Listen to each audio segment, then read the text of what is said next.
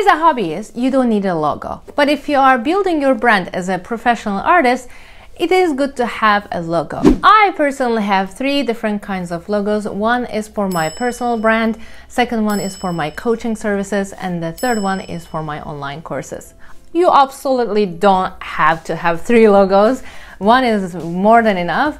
And you can use this everywhere. You can use this on your posts on social media, you can use it on your website, you can use it. There are many ways that you can make your products or your site products look really professional. The research shows that the more simple the logo is, the more attraction it gets. But don't forget, logos are going to be used in a way that they will get really small. So make sure that you don't put so many details there, and then your puntos can be a little bit big so that people can actually read what is in that logo.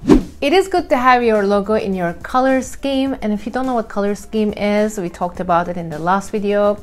It's right here. I create my logos on CANVA. I have CANVA Pro and I absolutely love it. I do all my social media posts, all my YouTube covers, and all the logo designs on CANVA Pro.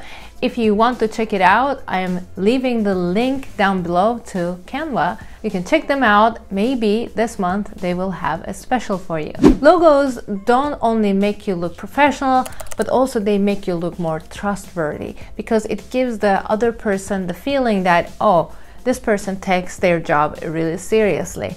They are a brand. Besides, if you are thinking about merch in the future, logos can be a great way to go.